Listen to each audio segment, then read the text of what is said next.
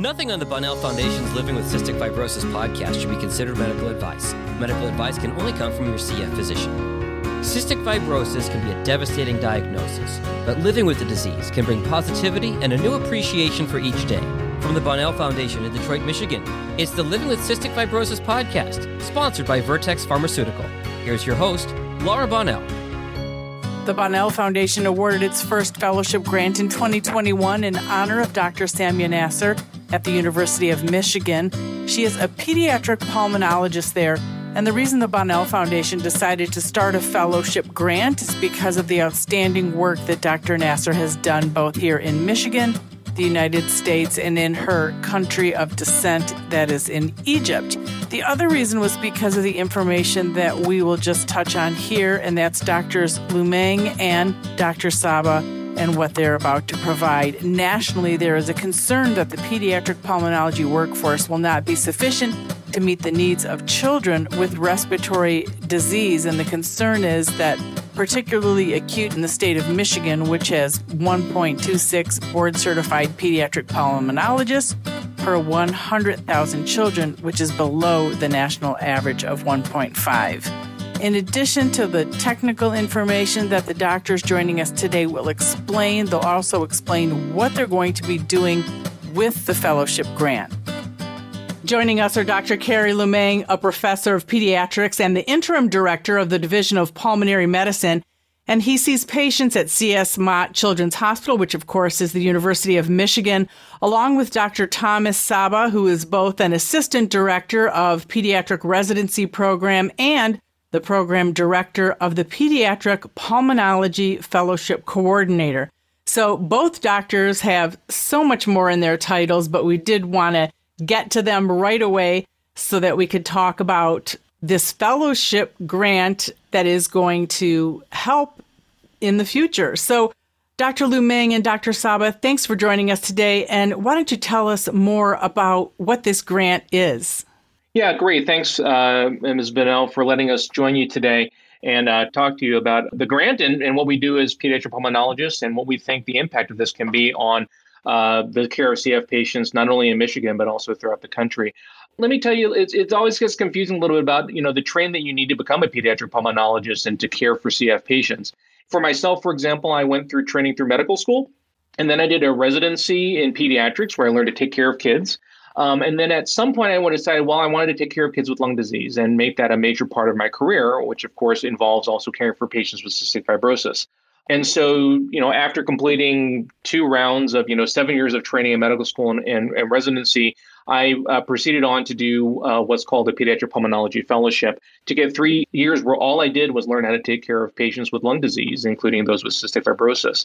And I'll let Dr. Saba describe that training program as well. But I think what we have learned is that's a really important period of growth for young physicians. It helps develop not only their ability to learn how to care for patients and families dealing with cystic fibrosis, but it's also a way for them to kind of find out what's going to be their future and ways they can contribute to not only helping children and families with cystic fibrosis live much longer lives and higher quality of life, but also to learn how to make the next great leap in cystic fibrosis care.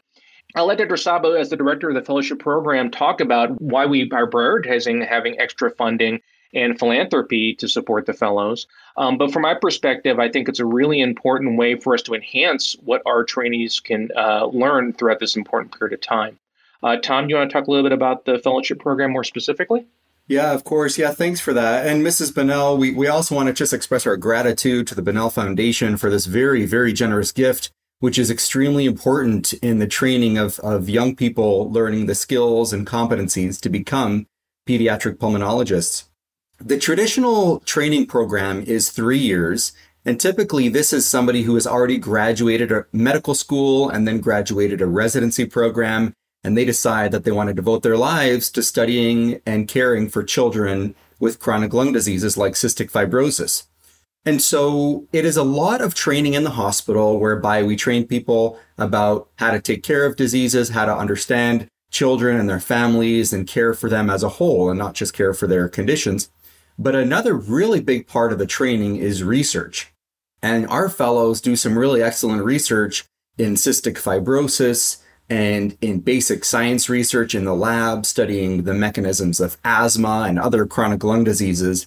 And we've noticed over the last several years that in order to train somebody to become a pediatric pulmonologist, well, there are many factors that come into play. We have to train them to understand the complicated lung physiology. We have to train them to understand people, to have good bedside manner, to take good care of themselves, to maintain a good work-life balance. But one of the biggest challenges is modifying the training program to align with the new knowledge in cystic fibrosis and asthma and all the really exciting new things that have come around in pediatric pulmonology in the last few years. We have to be creative in changing how we teach these fellows so that they're learning cutting-edge science. And so we might talk about this more in a few minutes, but this particular gift from the Bonnell Foundation is going to do exactly that. It's going to equip us with tools and resources and ways to train our fellows to become experts, nationwide experts in CF and other forms of chronic lung diseases, and to modify our training in accordance with the new knowledge and the demands of our population, and to do the absolute best we can to take care of our patients in the future. And it's so exciting what could happen from here. And by the way, you can both call me Laura. I am still going to be calling you Dr. Saba and Dr. Lumeng because, that's just the way it should be. But I appreciate it. But I am excited about the potential of what you can do with this grant. How are you getting started with this? We're still exploring the best ways to employ the generous donation and making sure that it's gone in the right places. So, I think we've thought about several different areas that we think we can use it on, and we're trying to decide on which one of these to emphasize for the first year.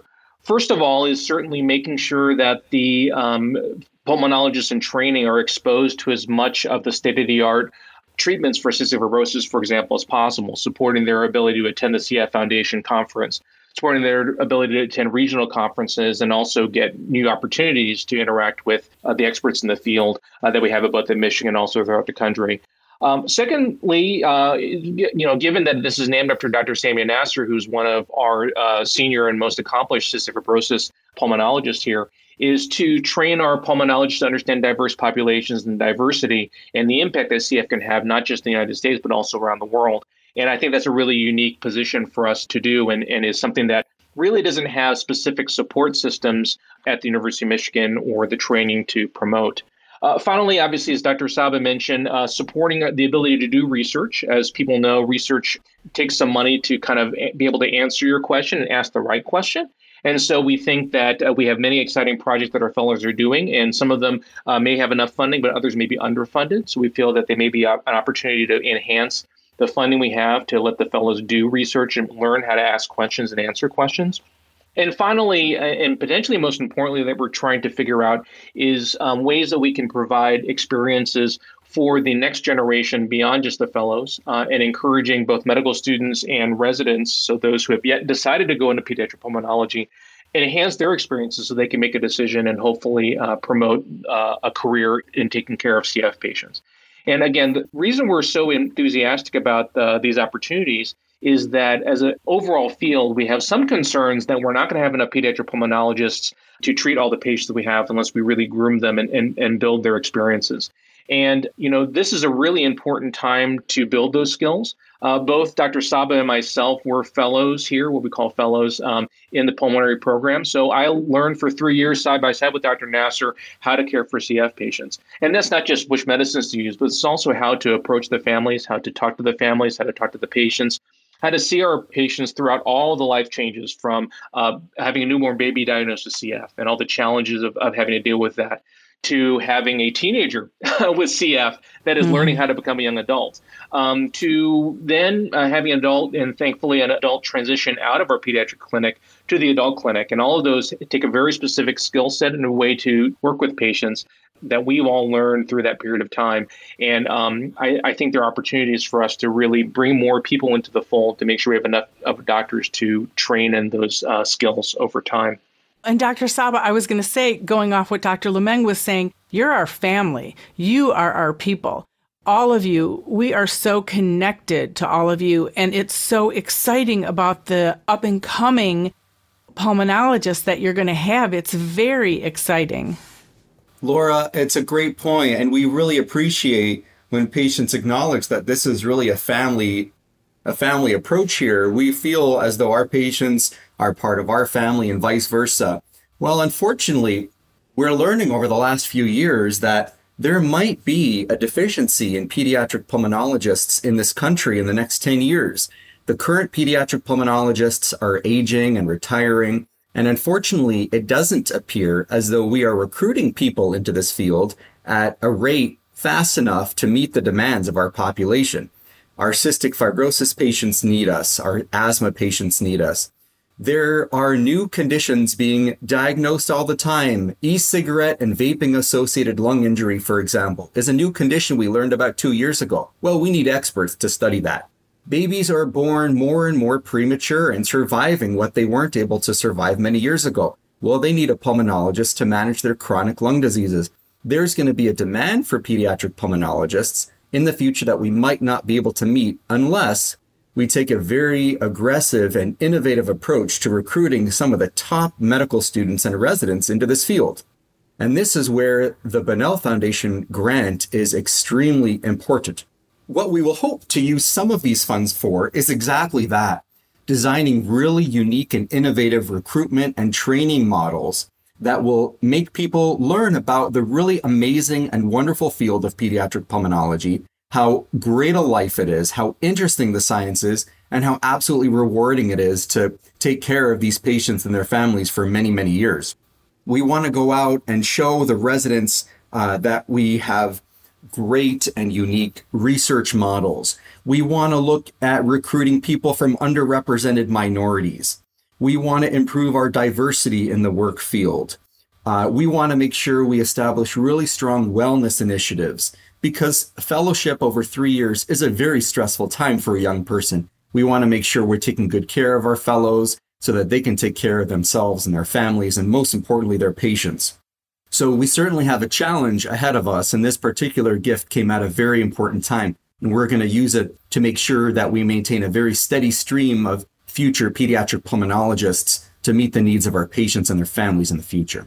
And to either one of you, is it correct when I think now about all the people that have yet to be diagnosed, African Americans, people of Asian descent, people like Dr. Nasr has been diagnosing in Egypt. I don't think there's 30,000 people, right, that have CF. There has to be probably double that. I mean, the population, it seems like, is going to grow because so many have been misdiagnosed. Is that a correct assessment? Yeah, I don't know if they've been misdiagnosed. I think there's been a delay in diagnosis, just because many of these communities haven't thought about it as a part of their community. And, I'd say this is not only a problem in the Middle East, as you kind of mentioned. We're a very diverse community in Southeast Michigan, and we have a large number of cystic fibrosis patients of all ethnicities and races. And so I think we ourselves have seen that, and that's been a unique challenge. Fortunately, with newborn screening done in the United States and in Michigan, we've been able to capture them quicker and identify their potential problems quicker and also intervene to improve their lives better. But that's another important learning point for all of our trainees as well. And what we also found is there are many other conditions that are underdiagnosed. And I'll give you an example of a condition called primary ciliary dyskinesia. And this is a chronic lung disease where children have chronic infections of the lungs and their sinuses. And in many ways, it's very similar to cystic fibrosis. Well, the Primary Ciliary Dyskinesia Foundation over the last few years has looked at the Cystic Fibrosis Foundation for guidance and looked to see what all the doctors were doing to diagnose and treat patients with cystic fibrosis. And sure enough, by learning what we've done for cystic fibrosis patients, we were able to learn a lot about this similar condition, PCD for short. And by using some of the models in cystic fibrosis, we were able to learn that the incidence of PCD in this country is probably double what we originally thought it would be. So not only is it important for us to learn about the really greater incidence of CF worldwide, but in the same way, we're learning about a number of other conditions and helping to really diagnose and treat children with chronic medical conditions that they never knew they had, and increasing the life expectancy and the quality of life of many children who don't have CF, but looking to CF as a model. Very interesting. And I also wonder, it must be refreshing to you to kind of get these new pulmonologists because they have a lot of questions maybe, or they make you think about things maybe that you revisit, or you think, oh, I never thought about that. It must go both ways, right? Absolutely. I mean, most of my time is spent as a researcher. And researchers, we fundamentally just like to ask why. Why is something happening? And, fortunately, there was a time in cystic fibrosis prior to Francis Collins finding the CFTR gene. The biggest question was, why did these patients with CF get sick? And we've made such huge advances based on just asking the question, why? And we see that all the time in our trainees. So in terms of taking care of patients, why do we use this treatment versus that treatment? Why is two siblings, for example, one have worse lung function than the other? And what can we do about it? How can we learn about it? That's really, really excites us, especially with CF becoming a different disease and a different type of disease, we hope, in the future. We really need people to keep asking why. And that, to me, is the important part of having extra resources to let people ask questions. Unfortunately, research nowadays, there are lots of good questions out there to ask why, but not, unfortunately, because of the way funding is for research, people don't always have the opportunity to try to ask that question and answer it. And what we're hoping for is to build enough resources in the Bonnell grant to be able to let people ask the question why more frequently and easily. Now, having a vibrant and alive fellowship program really breathes a lot of life into the division. It truly does.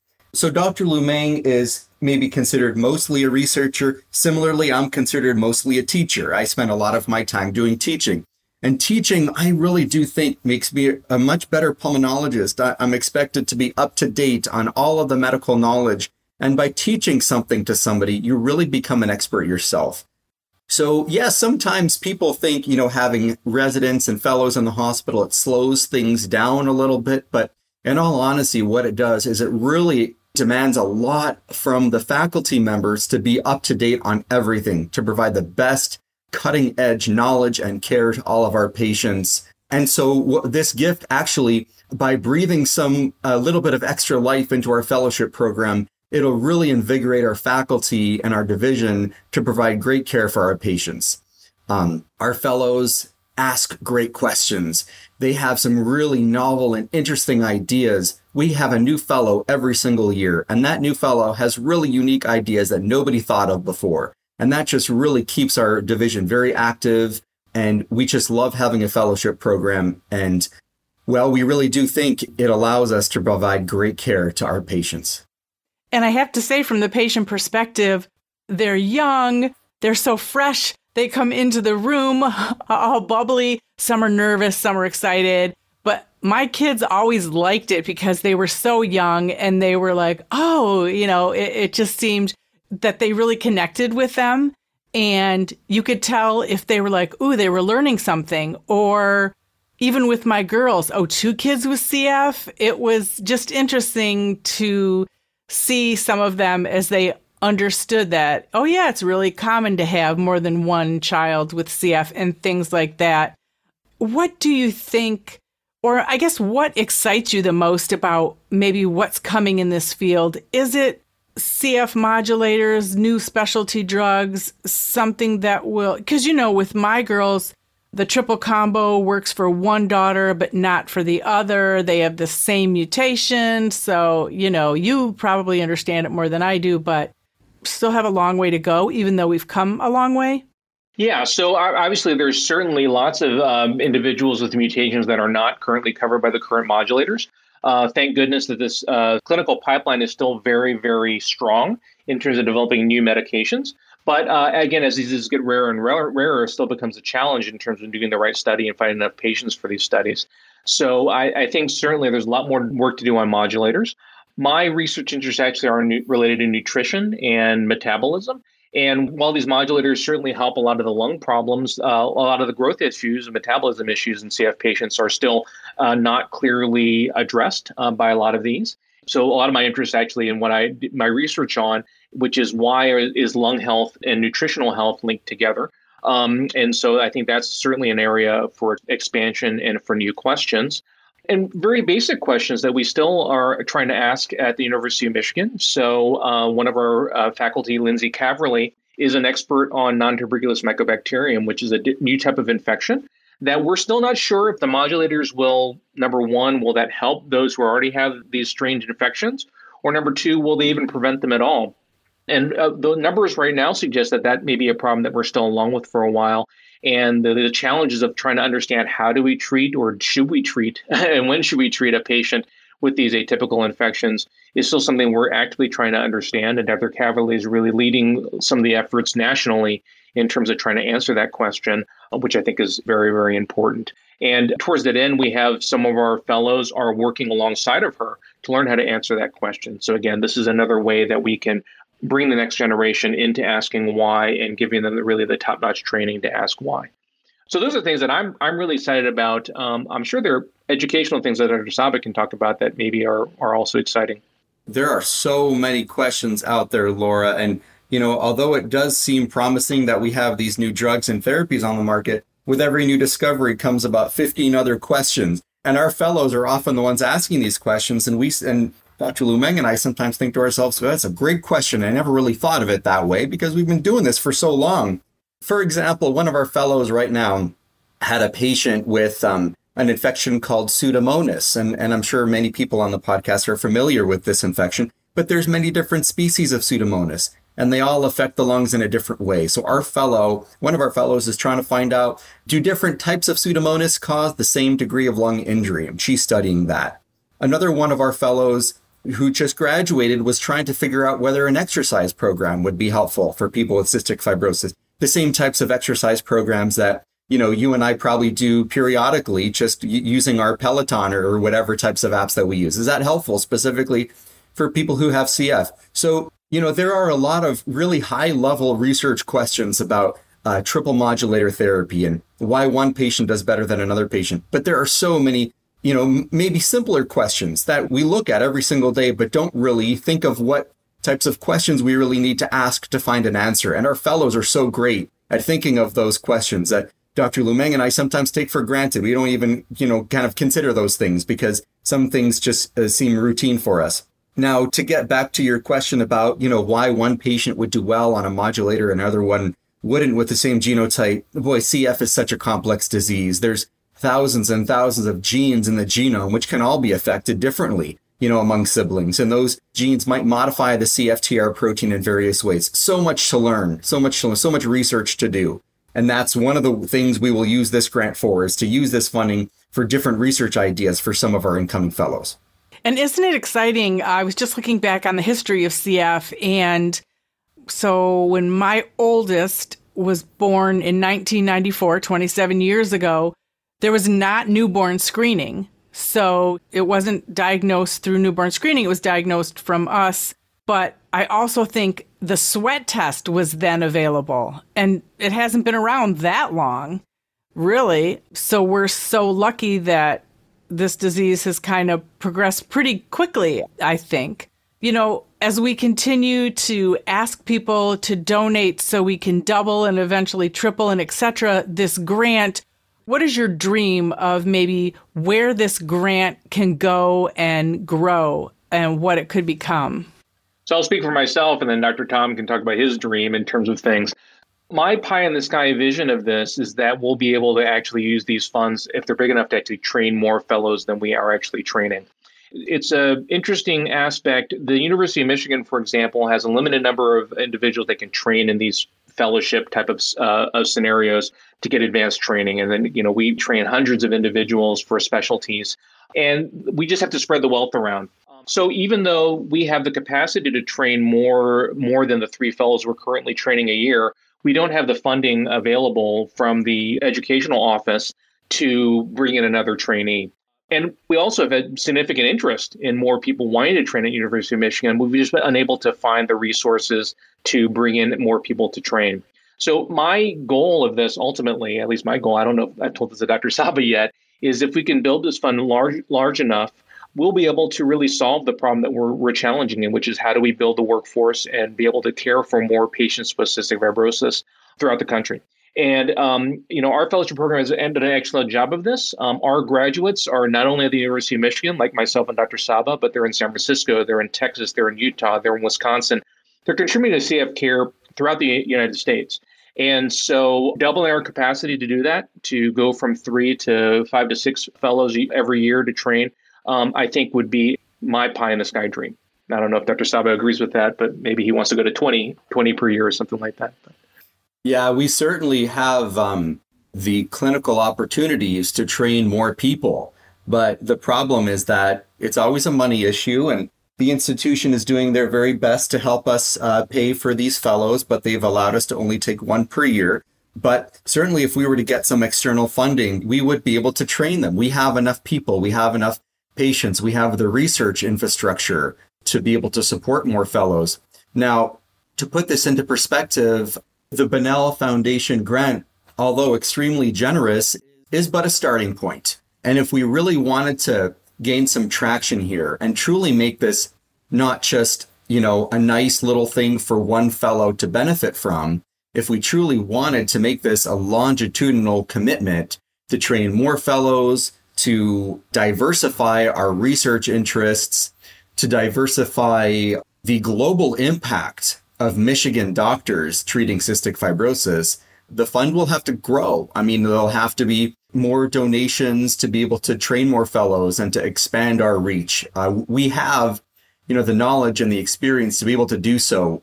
This is a wonderful and very large first step, but a first step among many nonetheless. And I know you touched on this, but how, or does it come naturally? Do you personalize with the new pulmonologists, the fellows, as far as kind of being down to earth? Like this is something you already know as doctors. My daughters consider Dr. Nasr family. Like I said, like they'll always hug her when they see her. They begged her not to make them go to the adult clinic because, they wanted to stay with her in peds. But of course, that's just part of, growing up with CF and had to do. And now they have new relationships there in the adult clinic. But how do you kind of train for that? Can you, or do they just figure it out? That's why, number one, it takes 3 years to figure this out. Number two, I think, honestly, a lot of those things are still making sure that we are good role models for how to work with patients and parents themselves. And I think we're fortunate enough that I think all of our fellows, as they're trained, have patients that they've identified through newborn screening. And you go through, one of the probably toughest times of any parent's life, which when they get a test back or the sweat test back on a newborn baby, and trying to learn how to deal with the new diagnosis. You can't just throw anybody at that without preparation. And so I know, and I know Dr. Saba does, when we do a lot of preparing about, this is what this patient is going through, this parent is going through. We have certain goals that we want to do, and this is how you have to build that relationship. And, I certainly remember when I was the same part at this stage as other trainees were. But now, patients that I was involved with the initial diagnosis of are now teenagers and graduating high school, and it's really been a valuable part of it. But I think I've learned every step of the way. And so to me, it's being immersed in it. It's having good role models like Dr. Saba, Dr. Nasr, and our other senior faculty, and also having the ability to catapult off that, to me, ask questions. Why? Why do we do this? Why don't we do this? What is needed to kind of help kids and their parents go through these different, challenges over their lifespan. Tom, I'll let you add anything else that you feel. I couldn't imagine. It must be so difficult for a parent to transition care for their child to a completely different doctor. It is. Oh, boy, I can imagine, Laura. So, our fellows, that's the part of medicine that is really hard to learn from a textbook. So that's why, exactly as Dr. Lumeng said, it takes many years to train a pediatric pulmonary fellow, because not only is there a lot of scientific content to learn, But you really have to learn the impact of these conditions on the child and on her family. And that takes a long time. It takes years to get to know how it impacts people. And hopefully by the end of our fellowship training, we will have instilled some of that knowledge and some of those skills on our fellows that, these are really, you can't just treat patients based on their disease and based on the numbers you get from the labs and the pulmonary function tests. A good part of taking good care of a patient is understanding really and empathizing what that person is going through with their family. A very difficult thing to teach. Indeed it is. Yeah, I appreciate that. Well, thank you both. Is there anything you wanted to end with, either something we didn't touch on or something you're hoping for in regard to this grant before we wrap it up here? No, beyond just thanking you for spearheading this effort and for supporting our division. And if people have questions or thoughts or ideas, actually, about where research should go or where we should put our efforts, please feel free to contact myself or Dr. Saba through our division. And I love to ask why and try to find solutions. So it's fun for us to work with the patients and the parents to help with these efforts. And I love the fact that this foundation decided not only to give the donation to an organization researching cystic fibrosis, but to make a donation as an investment in medical education. Because what people sometimes don't recognize is to get great medical care, to have really innovative and amazing medical solutions, it all comes from proper training. And training from the first day they enter the hospital, learning how to be a doctor, investing in that, investing in educating people properly and giving them the right tools to become experts and make really big impacts. I think that's one of the best ways to really make an impact on a condition like cystic fibrosis, for example. So really appreciate that investment from the Bonnell Foundation, and we will work with you and with anybody else who wants to help contribute to this mission. We are here as servants to help you, to help the patients, and we would love to hear some feedback and get some guidance from any of you onto how you all think this ought to be used to best take care of these patients in the future. Dr. Carey Lumeng and Dr. Thomas Saba, thank you both so much. I appreciate this, and we will definitely watch this grant grow and continue to help more our future pulmonologists. Great. Thank you, Laura. Thank you. The original music in this podcast is performed by Kevin Allen. It's not complicated. Who happens to have cystic fibrosis. We all got our worries and fears. I know it's got you frustrated, but loving you is so alright. This has been the Living with Cystic Fibrosis podcast. For more information and to learn more about the Bonnell Foundation, check them out online at thebonnellfoundation.org. That's BONNELL Foundation.org. This podcast was sponsored by Vertex Pharmaceutical, the science of possibility, and produced by Jag and Detroit Podcasts,